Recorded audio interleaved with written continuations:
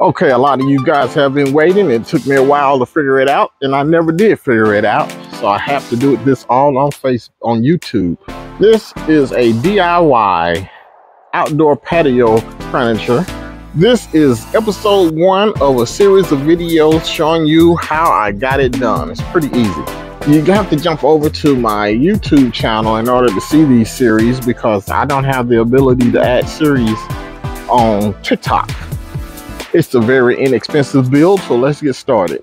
First off, we're going to use just regular pine that you can find at your local Home Depot or Lowe's. And this is not the most ideal furniture making wood. However, there's a process that we're going to send this through that's going to make this is as good and reliable as any other type of woods out there.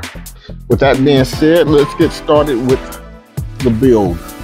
Let's start off with the chairs. We're going to make 2 chairs here right off the bat, and we're going to start off with 2x6 instead of 2x4s. We're going to use 4 26-inch 2x6.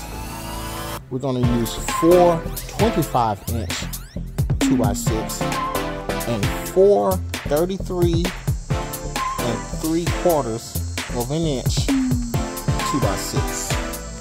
And to give you an idea of what's going on with that, these little pieces here are 26 inches. The stiles here are 25 inches, and the rails at the top are 33 3/4 of an inch.